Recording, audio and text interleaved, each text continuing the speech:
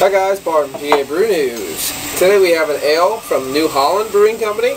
This is their Night Tripper Imperial Stout.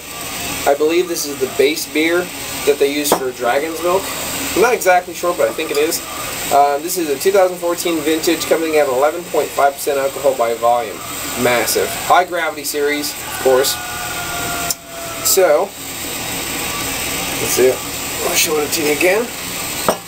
This is my first review in a few days after the power went off because we had a massive storm come through and all the trees came down.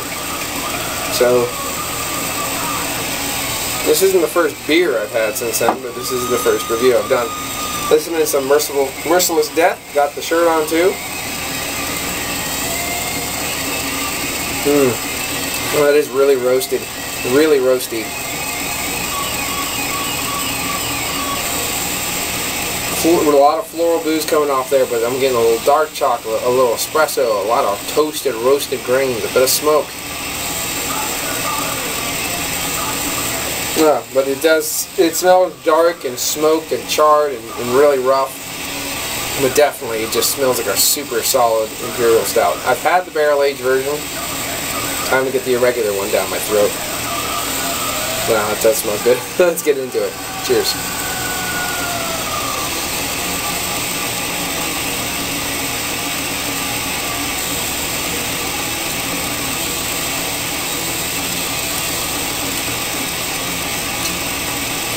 There's dark chocolates and baker's chocolates, espressos and coffees, you know, those standard things. But it's really light. I mean, it's super smooth. I can see now how the barrel-aged version, it's got the same, like that hovering, low, full, like high, real high, medium, low, full mouthfeel, just hovering right in there, the same feel as Dragon's Milk.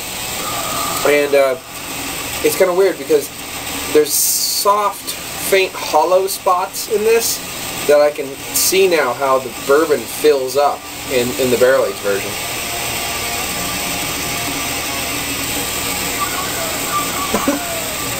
Excuse me. Real floral booze though. There's a lot of alcohol in here. This thing would age great. Absolutely wonderful. I'd love to see what this would taste like with 2 years on it, for example. Massive improvement, towing everything down but bringing everything up at the same time.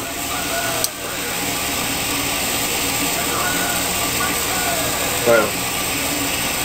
This would be a great homebrew Imperial Stout. I mean, if I brewed this as a base Imperial Stout, I'd be very happy.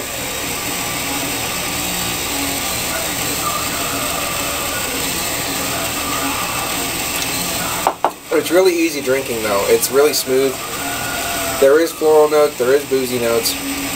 It's not hindering my drinking. It's letting you know, slow down. I'll tell you that. It's not hidden at all. It's leaving more, it's adding to like the earthy bitterness that this thing has. It's kind of coming in with that and just wafting away in your mouth.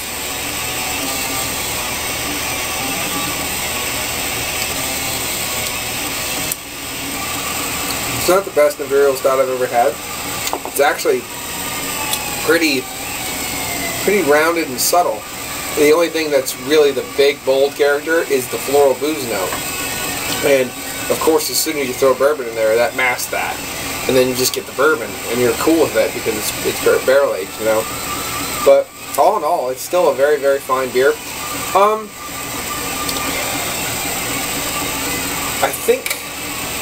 I think I actually prefer Dragon's Milk, I think. Because it takes those little things that I'm picking out that I consider imperfections, but they're really not. But then it makes everything okay as soon as it's bourbon barrel aged. It makes it okay that it's a low, full, high, medium mouthfeel. It makes it okay that it's really floral boozy, if you know what I mean. So, anyway, I'm still going to give this one a 9 out of 10. Good 9 out of 10 for Night Tripper.